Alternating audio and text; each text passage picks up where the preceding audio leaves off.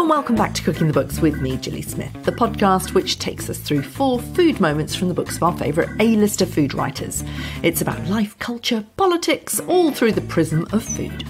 And this week I'm with Gelf Anderson, executive chef at River Cottage and Hugh Fearnley Whittingstall's main man, to talk about his new book, Great Salads. It's just a really exciting dish, and it makes that, what some people will find quite a boring ingredient, really shine, actually. And it's such an alternative way of using it that you don't really know you're eating cauliflower by the end of it. You just get wrapped up in the whole flavour. You know you're going to get quality food, chap, when it comes from River Cottage. And after playing captain's mate there for the last 10 years, Gelf is still pulling rabbits out of the bag. Literally. But I first met him when he served up the first ever vegan feast at the Savoy, hosted by a women's networking group. The guests were Joanna Lumley, Hugh Fearnley Whittingstall, and CEO of Compassion in World Farming, Philip Limbury. But it was the food that silenced the businesswomen. I asked Gelf how he managed to stop 200 networking women in their tracks. Well, it's a very good question. Working on a farm full of vegetables helps. I think is the really good starting point. But really, it's a lot of chefs find it really difficult to make vegan food interesting, but it's moving away from the old comfort things of just putting nuts on stuff or some kind of fake cheese, and just really understanding that veg can be super interesting all the time. And using similar techniques that you would with meat. So on that dinner you were just referencing, we smoked the onions, which normally you would associate, you would only smoke meat or fish perhaps. But it adds that depth of flavour. And the one comment we got back was everybody thought there was smoked bacon in that dish somewhere. And actually, it was completely meat-free, and we made kind of a liquor out the smoking, the juice that we braised the onions in, had that beautiful sort of smokiness, we reduced into like a Marmite almost. And we painted that back on the onions. So it's really, taking as much care of a vegetable as you would normally as a chef take care of a piece of meat. Yeah, it was those smoked onions, you're absolutely right. And I remember people just chatting about, nonsense networky stuff and being quite boring. And suddenly everyone came to a stop and went, how on earth did he do that? Is that meat? Is that meat? And suddenly the whole conversation changed, and that's what it's all about for you, isn't it? I mean, you say in the book that you're really anti-industrialisation of food, but at that particular feast, it was a Compassion in World Farming feast. It was political. It is to get people to stop in their tracks and think, actually, we can do this. Yeah, I mean, food is very political, and I've been learning this over the years at River Cottage, and Hugh's influence as well. And it really is starting that conversation, and food is a great way of doing that, because we all need to eat, and I think almost everybody I've ever met takes some form of pleasure from food. So if you can put something in front of someone that really surprises them and satisfies them in all the ways that a meat dish or a fish dish normally would, then you are getting your foot in the door really in that thing. And we still eat meat at the farm. We are omnivores still, but we just eat a lot less of it. And like I say, veg is really coming to the fore. And with the growing world population, which Compassion in World Farming obviously concentrates on world farming, we are going to have to eat a lot more veg, and we're going to have to start learning how to make it really interesting. Absolutely, and it was Philip Limbury telling me way back on the Delicious podcast back in, I think, 2016, I first talked to him, and he said something that really changed the way I do everything, actually. That means eating and talking to people like you. He said we have 3 opportunities every single day to make conscious choices about what we eat. And it's as simple as that. We eat 3 times a day. So choose better. And that's exactly what you do in this book. It's about constantly coming up with new and exciting ways to make a vegetable interesting, a salad interesting, dressings interesting. And that's what you do. It is part of the River Cottage philosophy to do that as well. Where do you separate from River Cottage as executive chef? Where's the Gelf in River Cottage? Well, I've been there for 10 years, so I've really ingrained as part of it, I think. It's really interesting. We've changed, and when I started, Hugh really started to change this journey onto sort of veg-led food, with the release of Much More Veg, which was a great selling book, but also a great book in itself with the recipes, etc. And I was really fortunate. So I grew up as a vegetarian, so I had a really good base understanding of vegetables, but also just getting out in the garden, because even though you're surrounded by veg and gardens at River Cottage, is getting not just me but all of the chefs out into that garden and exploring the produce every day rather than getting stuck in that little kitchen and not really seeing the opportunity. So that's really been my focus, is getting everybody out into that garden on a daily basis, making sure they know what's going on, and just working with it, in harmony with the seasons, which you have to if you're picking straight from the ground. I mean, I have seen that in action. River Cottage, I have to say, is my favourite place on the planet, I think. It is an absolute encapsulation of everything that I believe in food. And I had I've been down there a few times to interview various members of your community down there, and went down there for a lovely lunch that Gil Mellor and Steve Lamb made me. And Gil had made, I don't know how many different hummuses, I think 5 or 6 out of different vegetables that he just literally kind of plucked from the ground. And everything was really beautiful. But you're right, everyone buys into that culture completely, don't they? It's almost like being in a cult where everyone sort of is absolutely on message. How does that work? Is it literally that you're all picking and absolutely rhapsodising about the food, or does Hugh sort of sit down and play the guru and give you the lessons in how to be River Cottage? I mean, Hugh is a great guidance, obviously, and he's full of knowledge, and he knows lots about politics and environment and all the rest of it. We're quite careful about the people we choose that come and work with us. I think we normally choose the right people rather than the right amount of people. I think you can get trapped running a kitchen saying you need 10 chefs, so you just have 10 chefs, whether they're the right ones or the wrong ones. So I like to make sure they're the right fit, regardless of experience, because when you get to River Cottage, you have to kind of forget everything anyway. So you kind of you forget a lot of your restaurant training. You need to really sort of start from the bottom up. So we just get the right characters, really, and the people that come to us are those right characters. They're interested in everything that we do, and they're just interested to learn as well. So you can come to River Cottage without anything, like our apprentices do, and leave a fully formed chef that can bake, that can fishmonger, that can butcher, can make cheese, charcuterie. There's nothing you won't learn spending a couple of years with us. Yeah, and it's interesting when you say you have to forget everything that you learnt in the restaurants. I mean, that probably was the old days. Is that still the same thing? I presume you're talking about waste and about sourcing properly. Yeah, absolutely. So when I first started cooking, which seems like a lifetime ago now, only 25 years ago, it's all about getting the biggest and shiniest ingredient, no matter where it came from or how it was produced. We were flying stuff from the other side of the world just because we wanted the biggest prawn, for example. Whereas now that has changed, and the industry is changing. There still is a degree of that sometimes that you see in certain restaurants and methods of cooking. But we are getting people coming to us with a better understanding than we would have done, say, 5 or 6 years ago.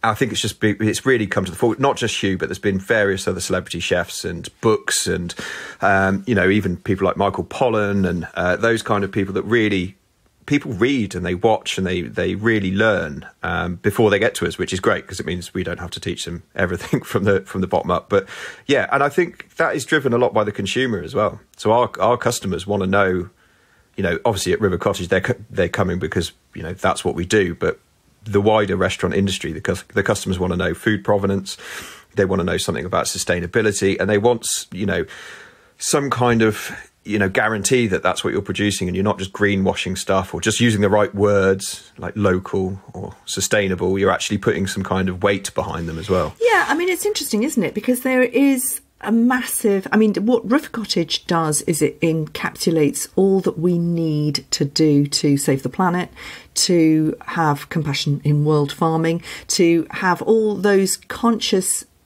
consumer habits. Really, it encapsulates all of that stuff. But at the same time, we've got a massive sort of British food culture coming out of our immigrant food cultures, which is fantastic. It's really enhanced how we enjoy food, how we are interested in food. And you use a lot of those flavours, rose harissa and garam masala, and you call them salad lifting spice blends, Chinese 5 spice, for example. I mean, there's 2 narratives, isn't there? There's the grow it all yourself, pick from the land, be really connected with the land in order to understand how to eat to save the planet. And then there is eat from around the world, spice stuff up, those spices come from abroad. In order to enjoy food and engage more with it. How do you work that one? So anything that we import is always organic for a start. So we're moving to being really close to 100% organic. In our kitchen, the farm itself is certified organic as well. I think with spices, I've always looked back in history a little bit, and we have been importing spices in this country in a very bad manner to start with, just to clear that up. But it has become part of our heritage to use these spices. And we don't just stop at British veg. We do use lemons and oranges and various different foods. What we try to think is if we can find an English alternative to that spice or citrus fruit, then we'll use it. But what we're not going to do is constrain ourselves by saying, well, we can't use any flavours that we can't get in the UK, because if you look through the history of River Cottage, right from its onset, really, there was many different ethnicities of cookery going on, and there's always spice sections in our books. And if you're talking about veg as well and encouraging people to eat veg, you've got to give them the tools to really enhance those things. So for us, we take as much care as sourcing our ingredients, whether they're from the UK or abroad.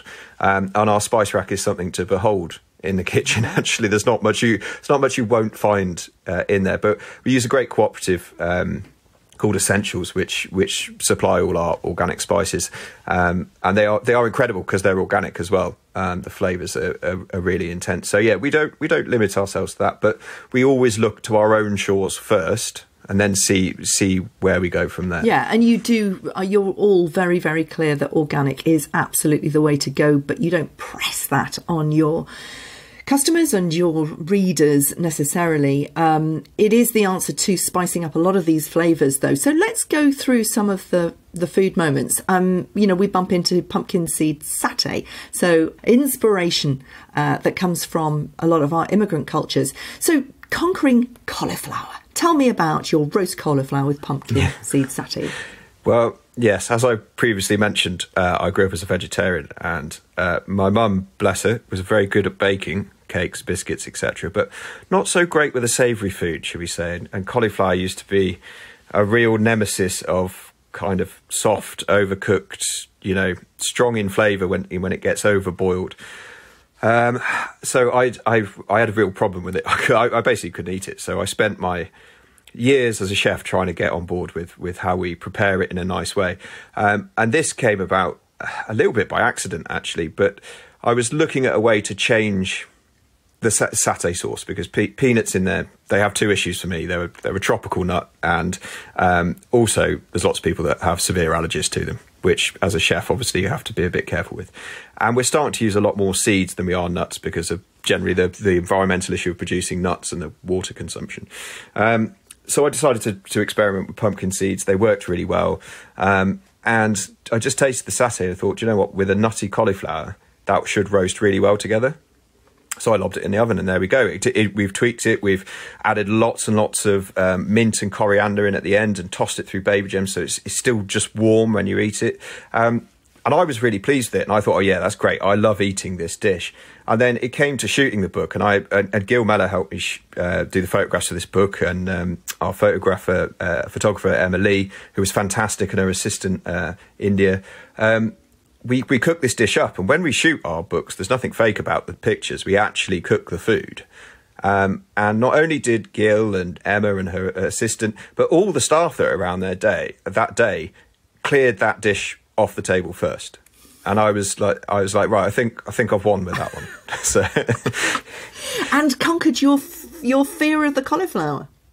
Indeed, yes. I mean, I've got a few other dishes up my sleeve these days, but yes, that is my go-to one currently, and it's a real crowd pleaser. Everybody at home loves it as well, and the family. It's just a great one to bring out, and it's just a really exciting dish, and it makes that what some people will find quite a boring ingredient really shine, actually. And it's such an alternative way of using it that you don't really know you're eating cauliflower by the end of it. You just get wrapped up in the whole flavour.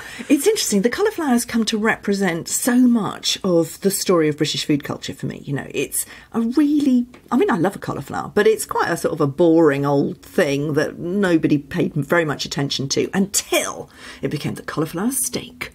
and the queen of the vegan ingredient, and suddenly it's kind of elevated. It's, it's become a celebrity ingredient. These kind of things don't happen in Italy or Spain or France. We love to invent. Yes, well, we are a nation of inventors, aren't we? And that doesn't stop with just manufacturing goods. I think food as well.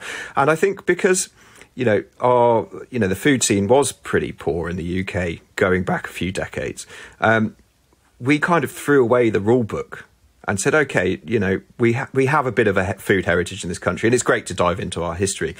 But we're just going to throw the book at it. We're going to throw everything we've got from wherever in the world, and we're just going to really invent our own kind of food culture. And I think it maybe looking back in 100 years, we'll have a whole different food culture that we've kind of invented from scratch. Which is quite interesting. I know, and it could be anything. It could be completely plant-based. We will have this sort of unstable food culture compared to the stable food cultures of the Mediterranean and the Middle East, where anything can happen. And that must be incredibly exciting for you as a chef and a thought leader in cooking. Yeah, it's great. I mean, it also shows that the people of this country are really willing to try new things, and they're really willing to invest in that kind of, take a risk and eat something that they wouldn't normally do before. And yes, they're already embracing this kind of move to a more veg-led diet, even if it still involves meat and fish. And I think we're probably leading the Western world in the amount of veg that we're consuming now as a country. Some of us are. I think we are split down the middle in terms of class on that one. But yes, I get your point.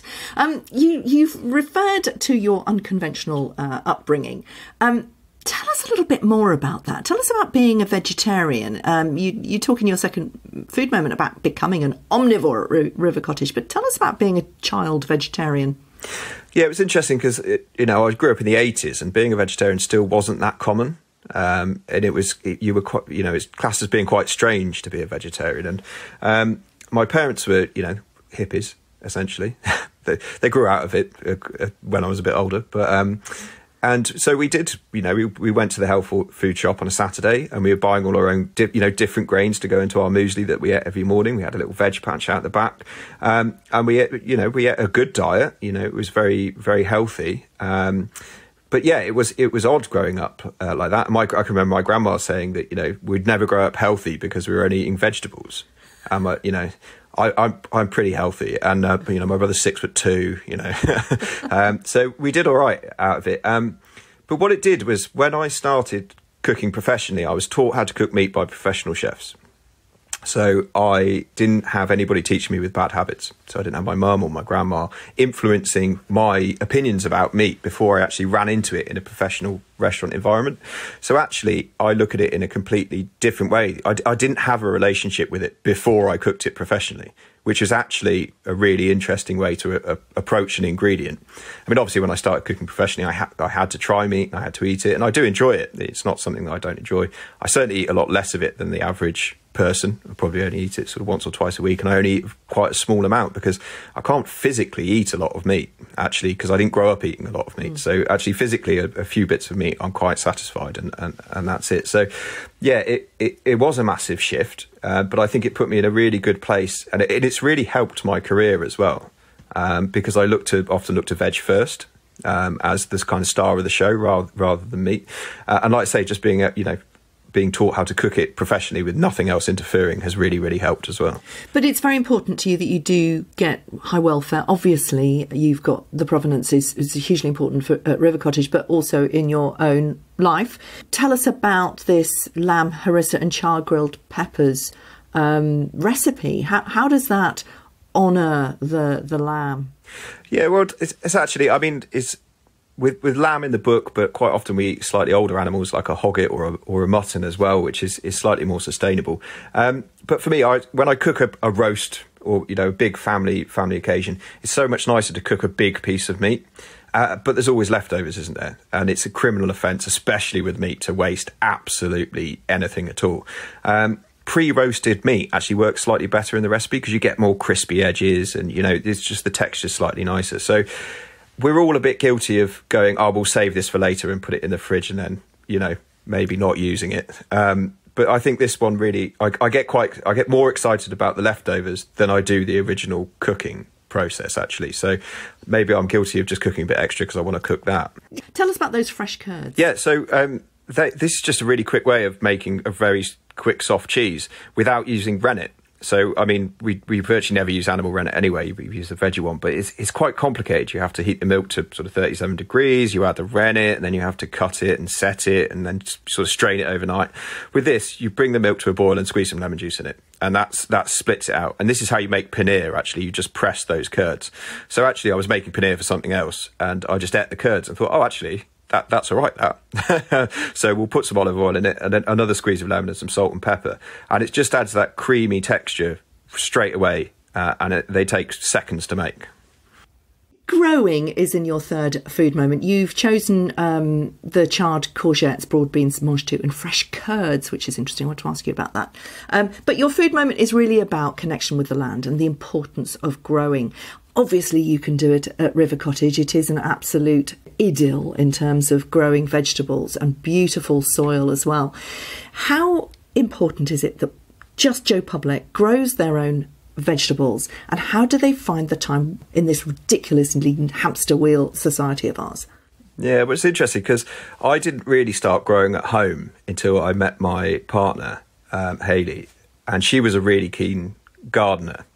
But didn't grow much veg. And I was a bit like, well, what's the point in that? But if you're going to grow it, you might as well eat it. So she really encouraged me to get into the growing side of it. And I, as a chef, I work quite a few hours. So when people say they don't have time, I have quite a good argument against that. So not only do we have a very small back garden, but we now have half an allotment. And we also have another 10 raised beds elsewhere that we look after as well. So through the summer months, we're pretty self-sufficient on veg. So in a 70-hour week, I can still manage to grow my own veg. But the real simple base of it is watching something come from seed to fruition and then eating it straight off the plant. You can't buy food like that. So if you're not coming to somewhere like River Cottage that's picking on the day that you eat, you're eating old food. And food that you buy in the supermarket is 2 or 3 weeks out of the ground or off the plant, sometimes older. And the flavours change dramatically. So as soon as you pick a plant, it starts changing. It knows it's been picked. It starts changing its sugars to starch. So inherently become a lot less sweet and a lot less tender as well. So that is the joy of it. And you will notice that your cooking will change when you grow your own veg. Yeah. Why isn't it the answer to the cost of living crisis? Why do you think that people who really suffer from food insecurity don't go to that as in the way that people used to? My granddad used to grow absolutely everything because they were really poor, and he was completely self-sufficient in his tiny little council house back garden. Why is it deemed so difficult, do you think, for so many people?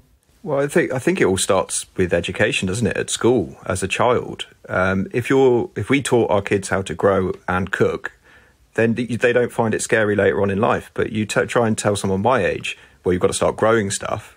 Instantly, it's harder to learn the older you get, isn't it? So a lot of people my age can't cook, for example. A lot of my friends my age can't cook. And that's simply because nobody taught us, But, with a lot of my friends, both parents were at work. So it's quick dinners in the evening, maybe a roast at the weekend, but not a lot of cooking going on. And the same with growing. I mean, gardens have become just ornamental experiences, haven't they? Maybe a lawn with a few flowers around. But like I say, we have a tiny back garden and we can grow all the greens we need in the back garden and have a little bit of grass for my daughter to play on and the dog to run around on. But, we'll produce all our own garlic, all our own onions. But I think people are just generally don't know how to do it. And there's always failures in gardening that can be a bit disheartening, especially with slugs and birds and rabbits and all the rest of it. And it's getting over those and just keep plugging away and actually working out what is best to grow in your garden. And then once you do that, you can have some great successes. It's just, like I say, it's just that education piece of how do you turn your back garden into something that's productive. Or just have cut and come back salad in a tomato bag. That seems to work, doesn't it? Beetroot 3 ways with tamari seeds is your final food moment. I have to say, one of those hummuses that Gil Mellor did for me was a beetroot hummus that I can still taste today. You say it's what River Cottage is all about.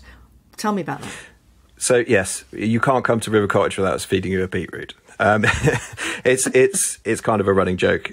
They feature heavily on our menus. They're great veg. They grow virtually all year round. They're very versatile. We pick them when they're small, so they're super sweet. So a lot of people that you come across still haven't eaten anything but a pickled beetroot, and that's worlds away from what a beetroot really is. So we just love playing with them. The colours, the flavours, whether you turn them into a hummus or you just simply roast them, you can eat them raw, you can pickle them, you could do so many different things. We put them in desserts, we make ice cream out of them. So it had to feature. And again, beetroot growing up was that kind of boiled root that was probably a bit old and, not that exciting to deal with, and a quite a combative flavour if you're, for the first time that you eat it. It's very strong. But yes, it works beautifully well in this dish, especially calmed down with a bit of cheese. And it's that salad itself is something that features on quite a lot of our dinners, actually, as one of the courses. Looking through the list of fruits and herbs and vegetables in the book, it reminded me of how many varieties we have in this country and how few we use. I'm just looking through gooseberries, greengages, damsons, turnips. Can you do for the turnip what you've done for the cauliflower? Well, that's slightly harder, I think. So with turnips, it's all about the size. Anything over a golf ball, they get pretty harsh in flavour. So you need to pick them young, is a simple fact for that. If you pick them young, they're absolutely great. You can eat them raw. Again, you can pickle them. We've been fermenting them as well because we have a massive glut of turnips every year. So I literally put them in brine with 3 or 4 chilies, so they get really quite hot. But it takes quite a lot of this sort of sulphur flavour out of the turnips as well, which is quite interesting. They are slightly harder to sell than cauliflower. They don't quite. You caramelising them, they go a bit soft. It's very hard to get kind of crispy edges on them as well. But they're definitely worth a look at the right time of year. It's just those big turnips you get in the shop. I would steer clear of those personally. Yes, and the gooseberry, I feel terribly sorry for the gooseberry. Gooseberry is so delicious, but it does take a little bit of work, doesn't it? Because of those tops, you have to individually top them. Is anybody going to do that when we've got so many fruits from around the world in the supermarkets? Well, I think it's a shame if you don't. I mean, I do love gooseberries, and they do feature in a few recipes of the book. But at this time of year, and this you don't have to top and tail. We make a gooseberry, cucumber, and lettuce gazpacho, which means just all in the blender, zap it up with a bit of olive oil and some garlic and some mint. And that just kind of removes the need to prep them, which is great because it is a bit faffy. It's faffy to pick them as well with all the thorns. But as well as that, we like chopping them up and putting them onto fish and savoury food as well. We use them a lot in savoury cooking rather than... We do use them in dessert cookery, but feature more in our savoury food. So 10 years at River Cottage, are you going to do another 10 years? What's next? Well, what is next? River Cottage is forever changing, so it keeps it fresh. I mean, I've been, obviously we've had a bit of a change after sort of 3 years of craziness. We've kind of restructured the business. Obviously, writing this book has been fantastic. That's been another thing that's been really sort of interesting. Watch this space because the second one's probably going to be coming next year, which will be great.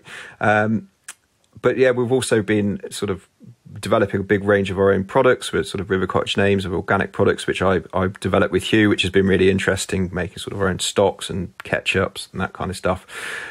We're constantly working at the farm. We're constantly trying to do better, and we have just opened a new restaurant on our at the top of our track, essentially overlooking the valley. So that's a new project that we're constantly developing the food for that as well. So, and the new TV series, we've just finished filming that, so that was bonkers as well. And then hopefully get some sleep at some point would be great. Thanks for listening. You can read the transcripts to the show at gillysmith.com. Just click on podcasts and do sign up for my newsletter while you're there. You can also get in touch on social media. I'm at Cooking the Books with Gilly Smith on Instagram, where you can follow my adventures in cookery with Leiths online. Check the show notes and on Instagram for full details of how to get Cooking the Books discounts on those Leiths cookery courses. And I'll see you next week.